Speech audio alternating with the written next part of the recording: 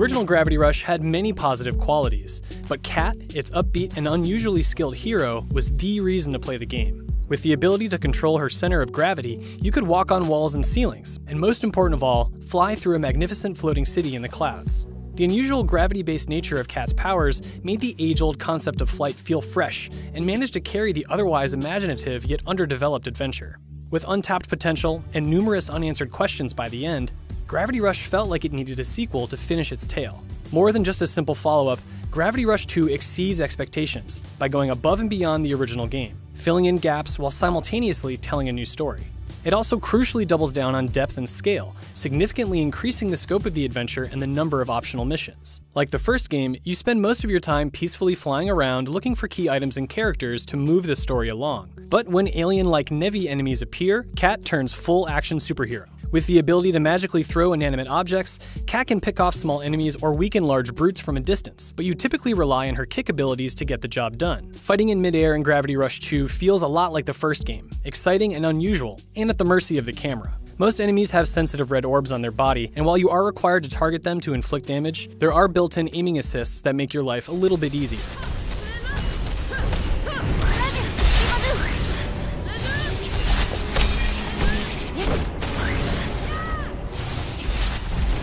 Kat's story is re-established months after the conclusion of the first game, and you spend quite a bit of time in new locations before reconnecting with her past. Kat will have to navigate a slave-like existence at a mining camp without her powers in the beginning, and while this section does feel a little deflating given that Kat's powers are the first thing you want to play with out of the gate, it thankfully doesn't last too long. At best, the intro helps set up the new conflict and a fresh cast of characters.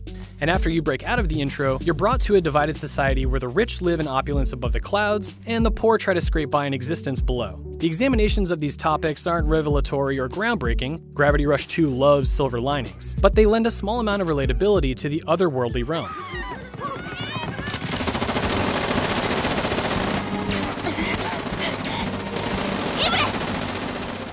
With over 20 episodes and 40 side missions, boredom is rarely an issue.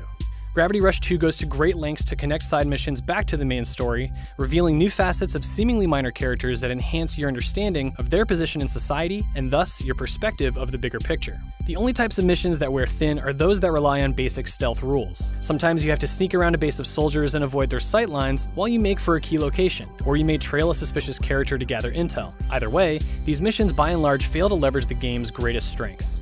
Missions aside, simply flying around the world is a captivating experience in its own right, both for the thrilling sense of flight and for the beauty of your surroundings. The world pops with color and character, building on the first game's strong Ghibli-esque visuals. And basic exploration is once again made more rewarding by the hundreds of gems, used for ability upgrades, strewn across the map.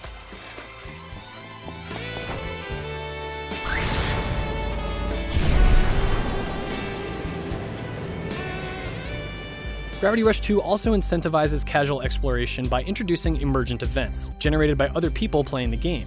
On a somewhat regular basis, notifications pop up when you're flying to and fro, indicating a nearby treasure hunt. You're then given a chance to examine a photo of the relevant location and pinpoint landmarks to zero in on the treasure chest.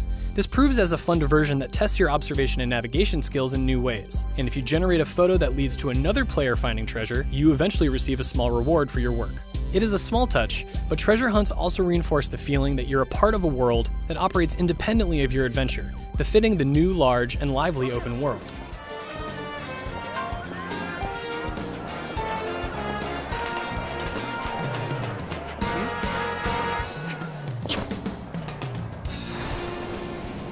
After more than a dozen hours of helping the poor, supporting your friends, and uncovering corruption at the highest levels of government, Gravity Rush 2 concludes its new story before revisiting Kat's origin story. In the final act, you discover the answers to the biggest mysteries laid out in both games, and you have to do a little detective work at first to get the ball rolling, but once you find the path forward, Gravity Rush 2 delivers a series of exciting, over-the-top boss battles and scenes that delve into Kat's pre-Gravity Rush past.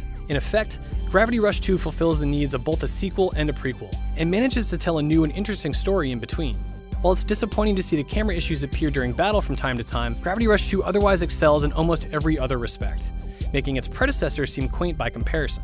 It's easily one of the best video game sequels in recent memory, and an adventure that's truly worthy of its excellent lead character.